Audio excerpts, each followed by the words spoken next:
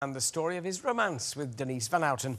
But now to the Duchess on a mission to help you, the AT viewers, solve some of your everyday problems. If something's troubling you, or you need a helping hand, then there's only one person to call. Please welcome back Sarah, Duchess of York.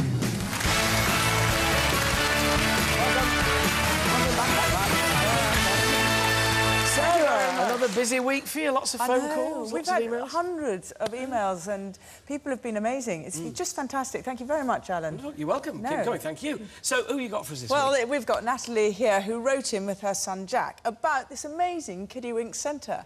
And in fact, you've not only done so well, but you've now recently been vandalised too, haven't you? Yes. Well, tell us, Natalie, why you wrote in. What is it about Kiddywinks? Where are you? They're based in Gillingham in Kent. Yeah. And they're a registered charity who look after 45 children from age 2 to 5. So this is preschool? Yes. Didn't you get an award? They did, yes, the highest award possible from Ofsted for their fantastic work last year. And isn't most of the furniture sellotaped up? Yes, it is. Most of our furniture is held together by masking tape. Masking tape.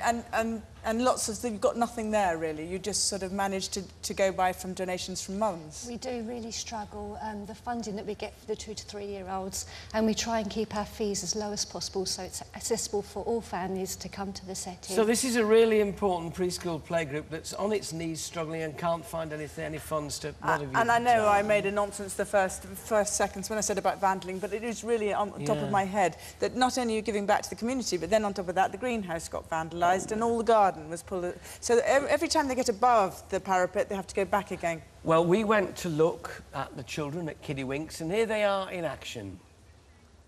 I like Kiddywinks. We have approximately 48 children, but we need new toys and equipment for them as everything is falling apart.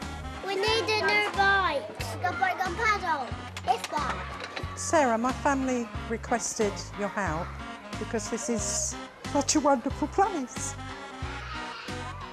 Sorry. They're such a wonderful group of people.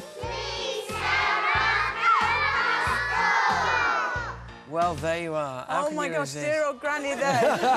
They're all in the front row here. Oh, well, no. So what have you managed to achieve for Kiddywinks? They don't know. They've no idea what you managed to do. OK, right. So I hear that you needed laptops, right? So we've supplied about 6 laptops by VTech. Toys are supplied by Mothercare, Hamleys, Mattel and Early Learning Centre, but not just one Barbie doll, you know, a lot of toys. We've got all kinds of equipment. Sorry, and kids' window and children's funky furniture, bean bags by Beanbag Bazaar, dressing up clothes supplied by Hopscotch, and 3 tricycles supplied by Tricycle Sales Co. UK, and a greenhouse from me, and 40 books of Tea for Ruby, my children's books. So there you are. Well done. Well done.